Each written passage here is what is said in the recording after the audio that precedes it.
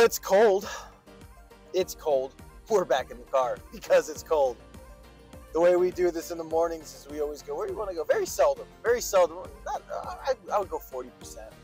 40% of the time we're like, this is where we're going. But 60% of the time I think we're just kind of like, where to today? What are you feeling this morning? And that's where we end up.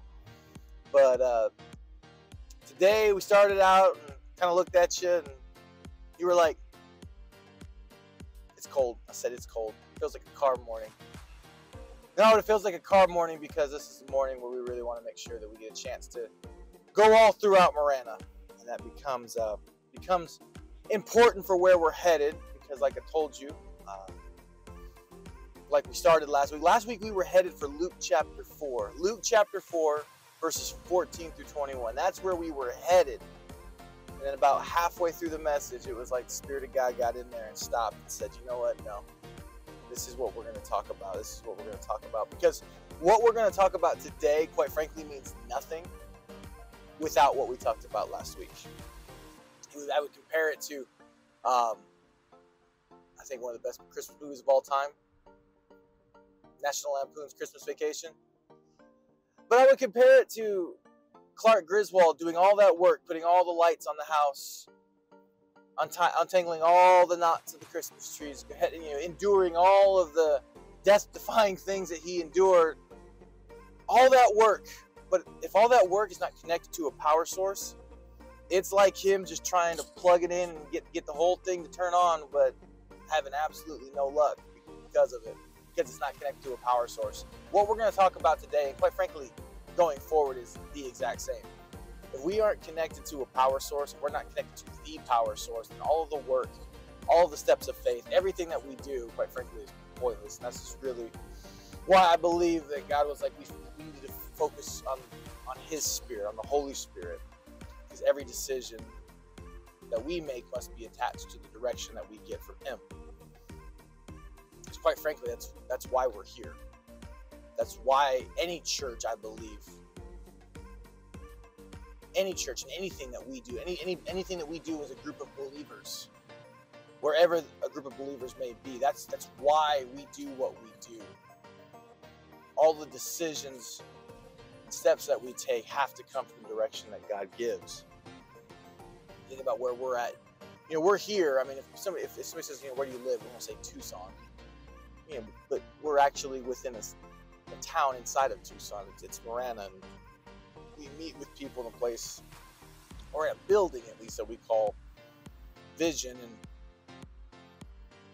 that's what we're here to do. We're here to connect people with, not with us, but with the presence of God. We were just talking about the detail that the more, as the sun's coming up, the more the sun comes up, the more detail becomes available to see. And we're here to connect people with the Creator, because the closer they get to God, the more detail they can see. Therefore, the more clear their next step can be, the more direction they can take. Don't go left, buddy. And we're here to do the same thing in this place, in this corner of the world. We're here to do the exact same thing that Jesus set out to do in our text today. Like I said, we're going to be in the book of Luke. You got your Bible with you. Luke chapter 4. Finally made it to Luke chapter 4. Luke chapter 4. And we are going to be in verses 14 through 21. Starting in verse 14. It says, Jesus returned to Galilee in the power of the Spirit. Man, that's important. Why was he there? It was in the power of the Spirit. Not because he was homesick. It's because he was in the power of the Spirit. And news spread about him through the whole countryside. He was teaching in their synagogues, and everyone praised him. He went to Nazareth. Okay, so he returned to Galilee. That's the city. He went to Nazareth. That's the town.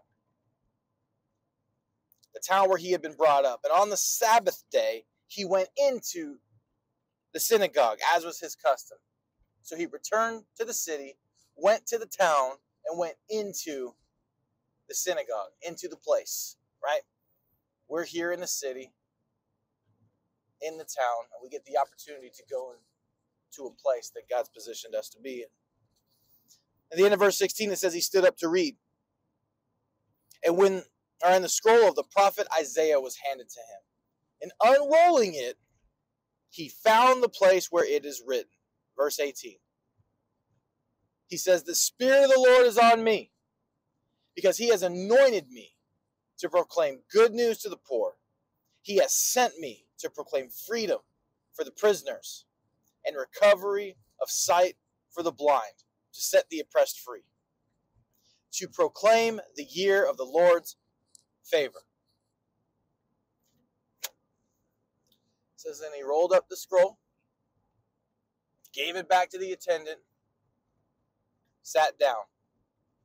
And I love that imagery, that picture of here he's got this scroll and he just closes it up, hands it back. Because now you can feel the room saturating, maybe with tension, maybe with wonder, with curiosity. Because you know that sound when you're done? It just kind of pulls you in a little bit. And he hands it back to the attendant. And I love the detail that the Bible gives, because it says the eyes, not of some, not of those who were there to get a word, not of those who knew Jesus, not of those who even wanted to attack Jesus. It says the eyes of everyone in the synagogue weren't just fixed on him, they were fastened on him. You know how when you fasten something, like when you really first thing I had was like you're using a socket, like I'm gonna make sure that this thing, I mean, their eyes are stuck on him. They are stuck on him. They're fastened on him. Verse 21, he began saying to them, today, this scripture is fulfilled in your hearing. Now I want to call our attention back to verse 19. Everything that we just read. I want to go back to verse 19 for two reasons.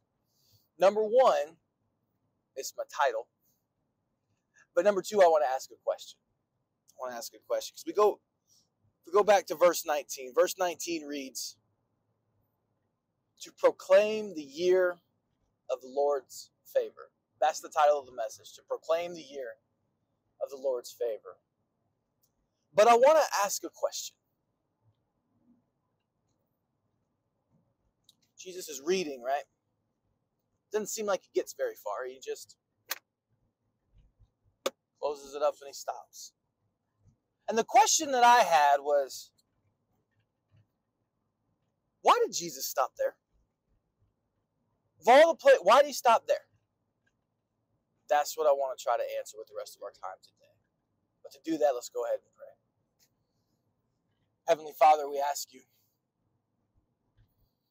as we sit and we dive into this word, and we dive into this message, and we take the time to unpack it, I pray that you reveal to us exactly why Jesus stopped where he did. More importantly, I pray that the reason that, when you reveal to us the reason that Jesus stopped where he did, it illuminates the reason why we're here in the corner of the earth that you place us in the time period in which we're here. Just as the light is continuing to come up over the horizon, I pray that it continues to illuminate in our hearts. Because the more it illuminates in our heart, the more of what you want to do will flow from you to us and then through us, so that the people around us can connect with you. Because that's really the reason we do this, is to connect people to you. So again, Father, I thank you for today. I thank you for this time. I thank you for this word. It's in Jesus' name we pray. Amen.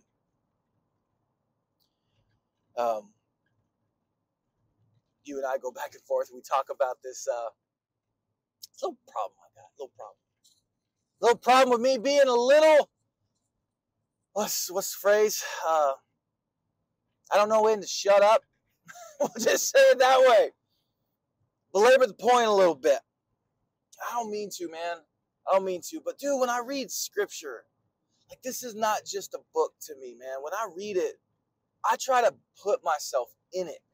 Like, I try to sit there and envision everything that they were doing, everything that was going on at the time. Like, I want to see it. Everything. I mean, what were they seeing? What were they feeling? What was the atmosphere of the room? What was the tension in the room? What was the the tone of the speaker.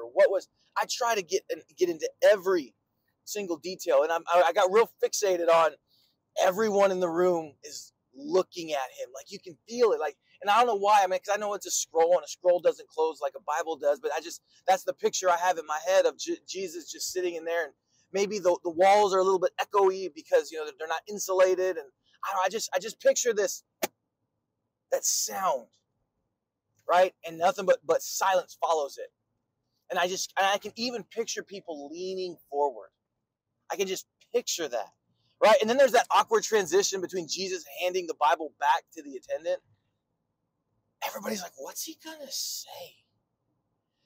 And the reason that I think there was some tension in the room, or some curiosity, or as the text says, the reason that everyone's eyes were fastened on him, is because this was not the first time that they'd heard this text in Isaiah.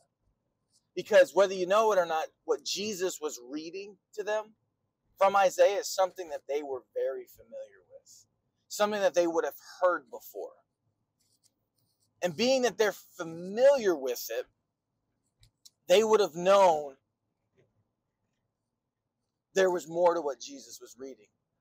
They would have known that they would have known that, I want to say that they would have known that Jesus was reading Isaiah 61 verses 1 and 2, because if you look in your Bible, what Jesus read in Luke 4:18 and 19 is actually a callback to Isaiah 61 verses 1 and 2.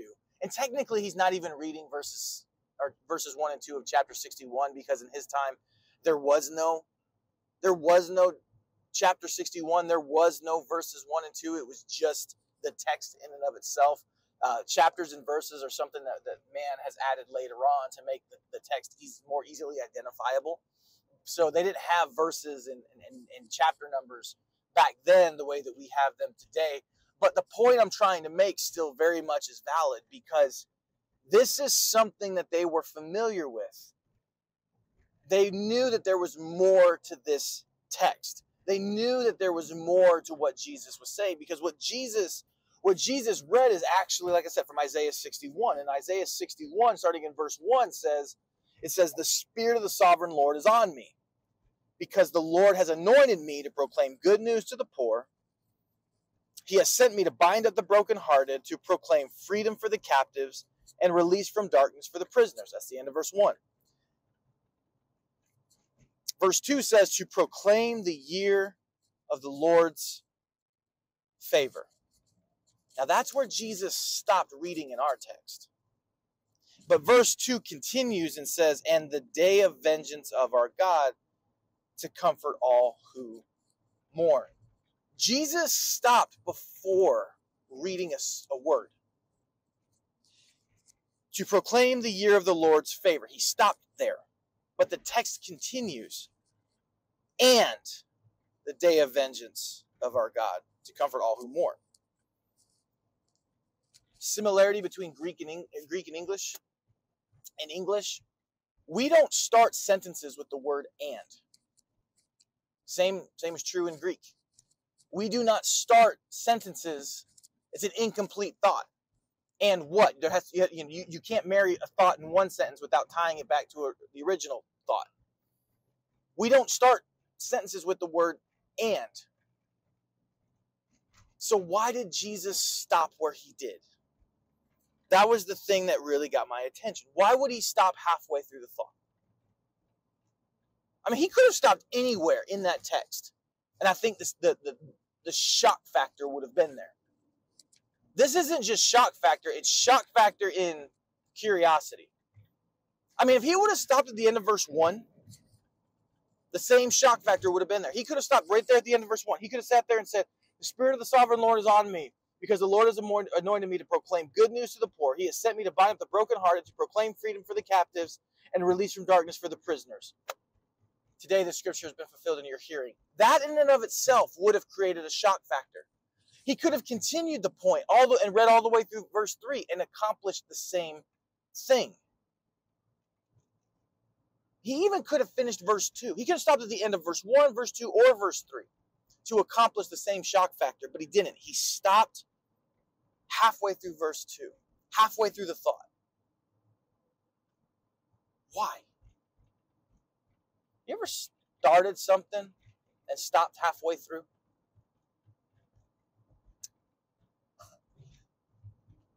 There's one thing that I started that I stopped halfway through. On the surface, I have to tell you that it's stupid. I have to. He knows what it is. I have to tell you on the surface that it's stupid. The reason I have to tell you that is because I'm 37 years old. Low key, I really think this is cool, but quite frankly, I'm too old to think that this is cool. And so I have to tell you that it's that it's stupid, but even me at 37 years old, I actually think it's really cool. But three and a half, 4 years ago, I got the random idea that for Halloween, I wanted to dress up as none other than the Green Ranger. I wanted to be the Green Ranger, and I didn't want that cheap eBay costume. No. I wanted the helmet. It's a suit. He's shaking his hand going, dude, it's green spandex. No. It's not an overdone yoga pants, okay? It is a suit. And they're not gloves. They're gauntlets. And I got the helmet. And I got the suit. And I got the helmet. And the morpher's coming. All right? The morpher's in the mail. Don't have the belt. I don't have the boots. I got the stuff to make the shield. Haven't made it yet. I might. I don't know. I'm doing it this year. I'm going to be the Green Ranger. And I had momentum, man. I don't know why, but like a year ago, year and a half ago, I just stopped. I just stopped halfway through. We stop halfway through things. Pick your thing. If you're people restoring a vehicle, right? You get the idea and the inspiration to start restoring a vehicle, and then you just kind of stop. You know, I'm going to get the year-long gym membership, and this is the day. And you know what? For like 3 weeks, you go hard. And then you just stop. I'm going to eat right. And then a week in, you're just like, not anymore. We just halfway. I'm going to go back to school and get my degree. And you know, you take a handful of classes and then you just stop. You know how many books I've started to read? I'm halfway. It's like I'm like 3 books. I'm halfway through. There's so many things. I mean, we start them and we just stop halfway. And I'm just wondering, why did Jesus stop halfway through?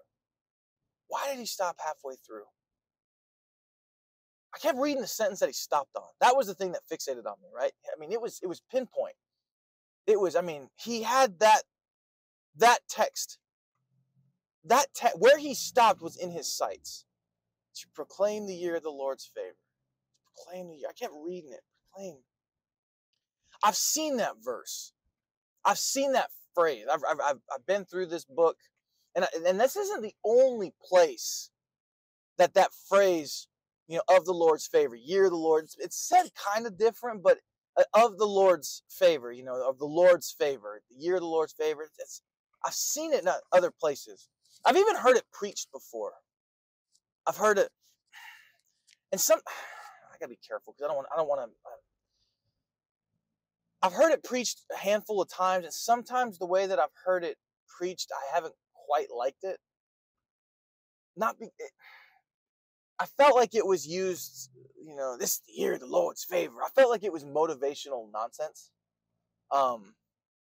This is the year that the good Lord, this 2023 is the year of the Lord's favor. The good Lord is going to give you a blessing this year. This is the year the kids come home. This is the year that you get a good diagnosis. This is the year that God blesses your bank account. This is the year of the Lord's favor, 2023. Say amen, somebody. I'm like, it's not motivational mumbo jumbo. It's not what it's for. Because if you look at the context in which the phrase is used, and I wrote a couple of them down, you can go back. We went back to Isaiah 61. Luke 4 is a quote of Isaiah 61 where that phrase, "the year of the Lord's favor," is used. But if you go earlier in Isaiah 49:8, the first half of that verse, it says, "This is what the Lord says." And uses this phrase, "Time of my favor, I will answer you, and in the day of salvation, I will help you." If you're looking for a verse to write down that one. If you're looking for something to pray and a call back to God and the promises that God has made, that's a good one to write down. We'll talk about why in a minute. But Psalm 69, verse 13. But I pray to you, Lord, in the time of your favor, in your great love, O God, answer me with your sure salvation. But those are Old Testament verses. It's not just the Old Testament where you'll find this phrase. You can find the New Testament too. 2 Corinthians 6:2, for he says, in the time of my favor, I heard you. And in the day of salvation, I helped you. I tell you now, bro, humor me and shout now. Now. I tell you now is the time of God's favor. Now, today. Now is the time of the Lord, or now is the day of salvation. Now it's tricky because one says year, one says time. Now I'm throwing the word day in there. Which one is it? Which one is it? 2 Peter 3:8 might help us out with this. 2 Peter 3:8 says, but do not forget this one thing. Do not forget this one thing, dear friends. With the Lord, a day is like, emphasis on like, that's important. A day is like 1,000 years. And 1,000 years are like, not are, just are like a day. And the reason I'm emphasizing this is because some people have tried to utilize that out of context to twist creation a little bit. You know, in the beginning, God created the earth in 6 days and rested on the seventh, trying to say that each day is 1,000 years. Now, if you read this, if you read 2 Peter 3:8 in the context, if you read it in the context of 2 Peter chapter 3, the entirety of the whole chapter, and realistically in the entirety of 2 Peter, the focus isn't creation. It's not talking about creation. It's speaking about something that's significantly more important. This entire chapter, 2 Peter 3, is talking about the patience of God. Gosh, that's awesome. Man, that's rich. But it's talking about the patience of God. The patience of God that he exists towards mankind, his beloved creation. The patience that he's exhibiting towards mankind today. The reason we're driving around, the reason that we really felt that doing the pre-record, trying to pick one corner of Marana, we said, aside from the fact that it's cold, this is why we justified it in our head, but nonetheless the point still holds true, is when we drive around, we get a chance to really trace the entire town. We can go all throughout the town of Marana, or the corner that he's placed us in. You know, we're really fortunate to live in the place that we live in. There's beauty in it, whether it's the sunrise, whether it's mountain ranges that no one else really on the planet gets to see. We're really fortunate to live where we live and be where we are, and everything that we pass, every store that we pass, every car that passes us, every complex that we pass, or neighborhood that we drive through, everywhere, place that you work, God desires every single person in every single corner of the earth.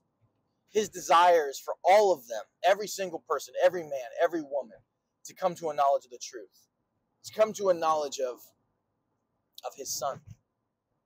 His Son is the truth. Jesus Christ is the truth. He desires every man and every woman in every single corner to come to a knowledge of the truth. And this is our corner. Marana, Arizona is our corner. There's other corners, but this one's ours. This is our corner. This is the one that we're in. This is the one that we've been fortunate enough to be a part of. And I think it's important that we see the purpose in that we see the placement in that we stop viewing it as an accident. Because otherwise we'll treat this corner as nothing more than just an accident. This is just kind of where we are. Who cares? I was born here, I live here, I die here, and there ain't nothing special about it. No, that's a lot. That may not be in our eyes. We may not view it special in our eyes, but it's special in the eyes of God, so much so that he's patiently preserving this place in this time period because it's precious. But we're not gonna see that if we don't read 2 Peter 3 in the full context, because, like I said, this chapter is about the patience of God. And we're going to read it in its context, starting in verse 3. 2 Peter 3:3 says, above all, you must understand that in the last days, scoffers will come. And what are they going to do? They'll be scoffing and following their own evil desires. They won't be following the Lord. They won't be following God. They'll be following their own evil desires. I'm gonna be disciplined, and I'm not gonna unpack that anymore. But it just says people. Well, crap. It just says people. It doesn't say what types of people, because we immediately label the people in our heads, right? People who go to church, people who don't. Well, maybe it's people in the church following their own desires too. I'll leave that alone. Verse 4, they will say, where is this coming he promised?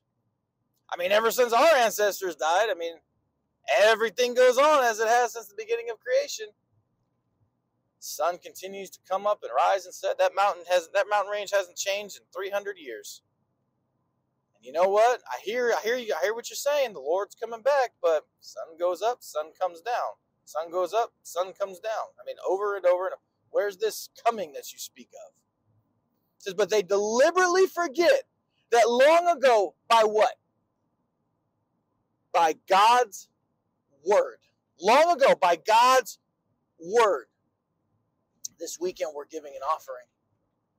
We're challenging everybody. Even today, we're challenging you to give an offering. And at the end, afterwards, we're going to hand everybody one of these.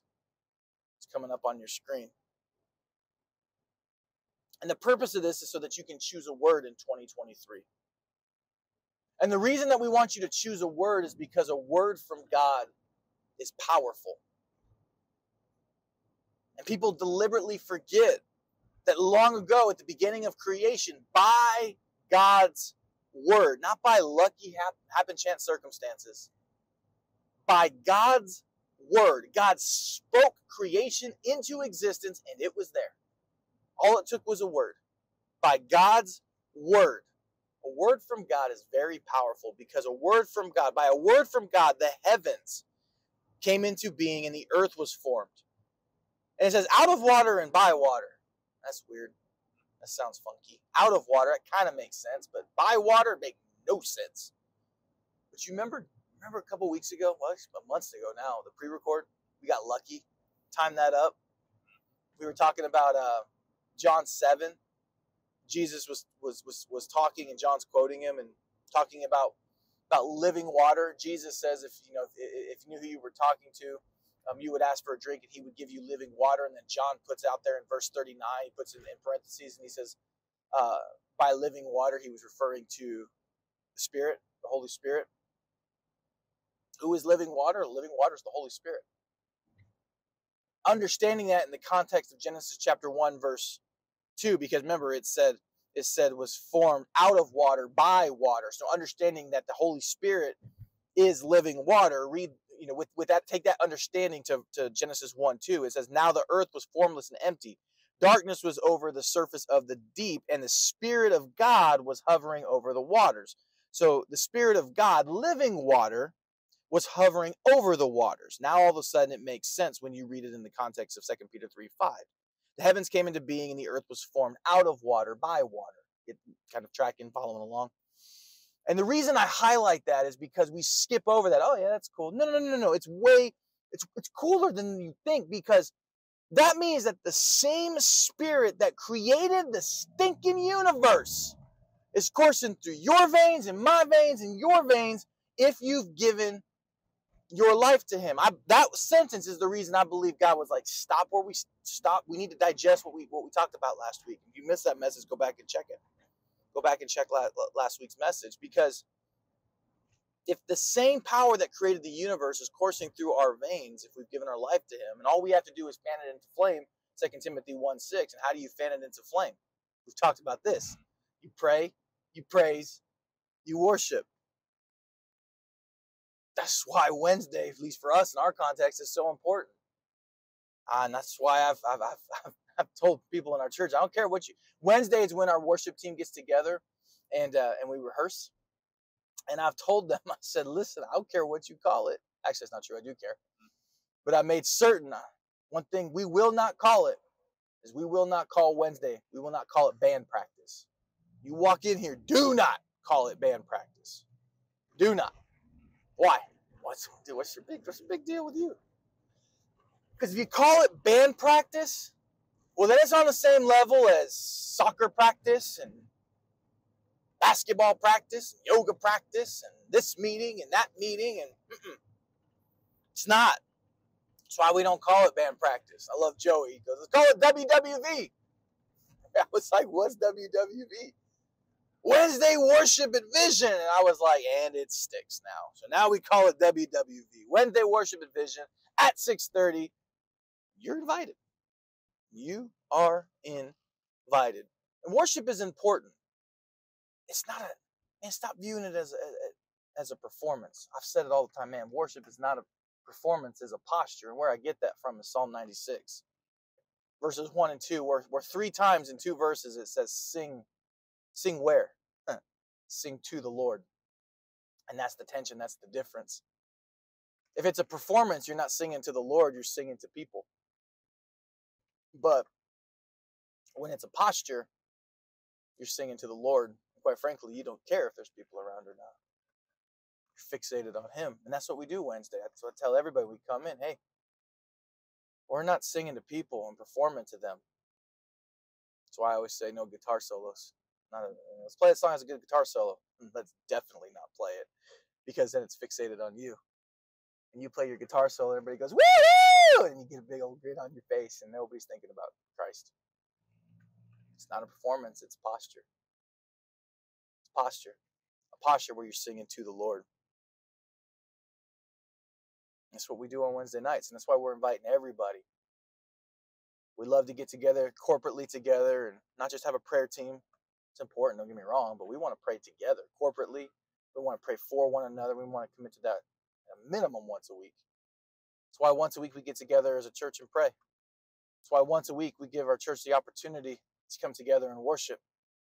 I'm doing everything in my power to stir your spirit, because Marana needs it. Marana needs it. Marana needs us to be obedient to the power that's coursing through our veins so that we can connect people to the light that is Jesus Christ.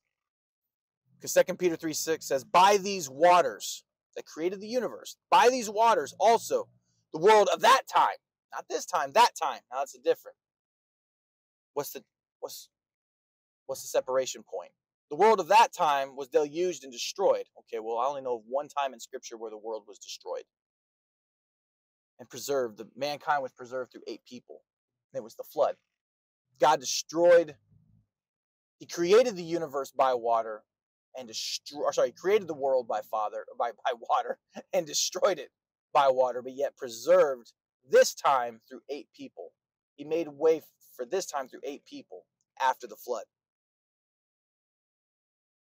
And then we read in verse 7, by the same word that created the earth, the same word that destroyed the earth the first time, that same word, by the same word, the present heavens, this time, the time that we're in now, the present heavens and the present earth are reserved for fire, being kept for the day of judgment and destruction of who?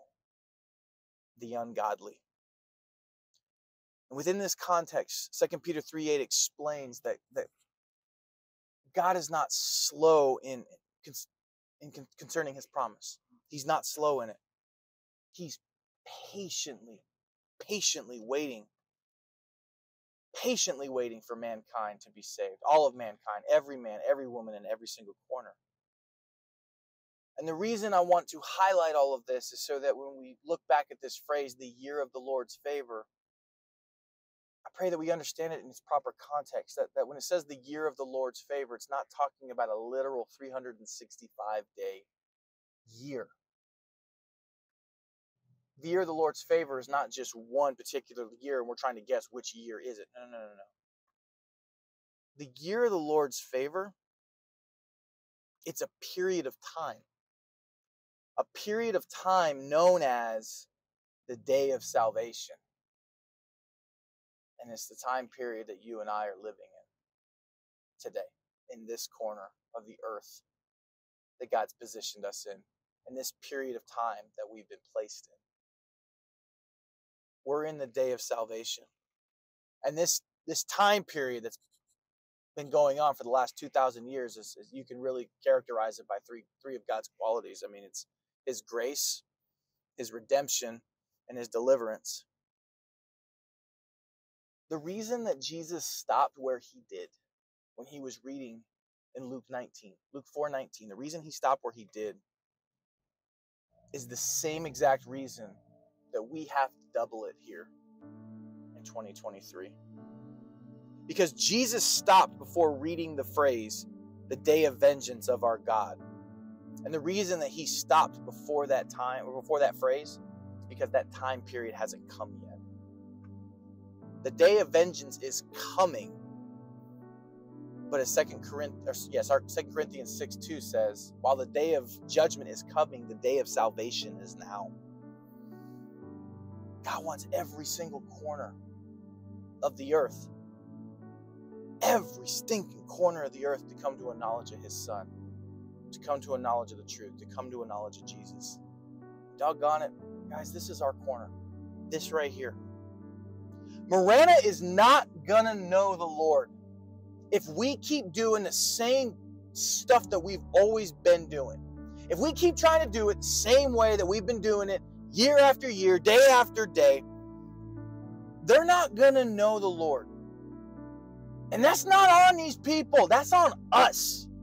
That's on us because we chosen comfort over Christ. We've chosen convenience over Christ. God is choosing creation and we're choosing comfort. And that's not their fault. That's our fault. That's our fault. Guys, if things don't change, people won't change.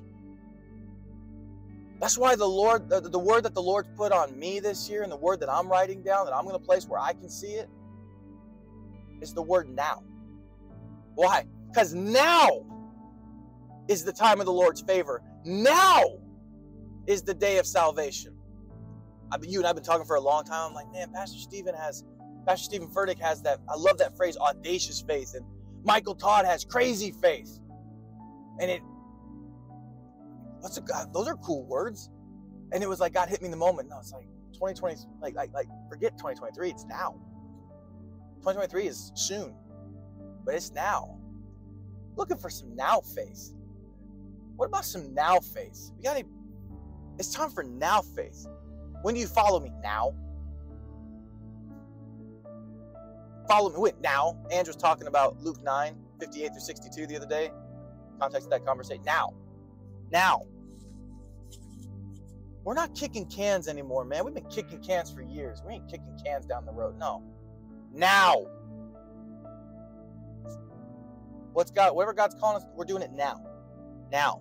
We've been praying, and now is the time to take the step of faith that we've been talking about. It's time to double it now. Because Miranda needs to know. And that's why we're bringing an offering to the Lord. We're going to be obedient to what the Holy Spirit has been impressing upon us. Remember, we talked about Ephesians 5:18 last week? When the Holy Spirit gets a hold of you, he will influence you to do things that you wouldn't ordinarily do. Allow the Holy Spirit to control you. Just close your eyes right now. Allow the Holy Spirit to control you. Allow him to influence you. Allow him to influence you to do what you normally wouldn't. Be obedient to what he's telling you. Even if it feels uncomfortable. Be obedient to what he's telling you. Because generation after generation, God has shown generation after generation that he's never going to let you down. He's never going to let you down. Never has, never will. Now, if you're new, if you're brand new, if this is like the first time you've seen this, no obligation. Certainly an opportunity. Certainly an opportunity if the Lord's stirring your heart right now. Don't feel like you're excluded, but certainly no obligation. Brand new. It's the first time you stumbled on this.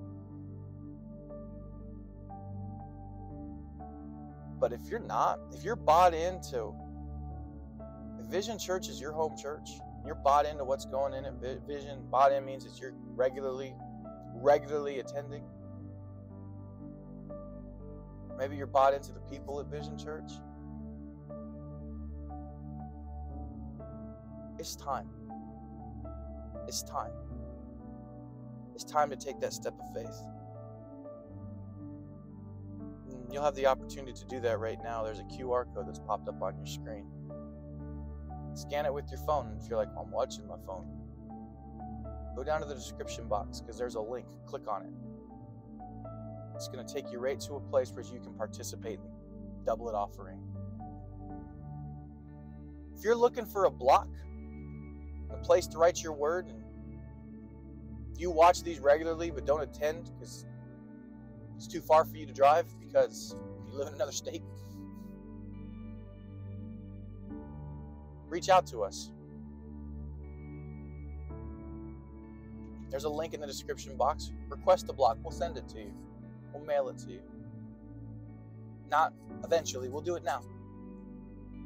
Because now is the time to take the step of faith.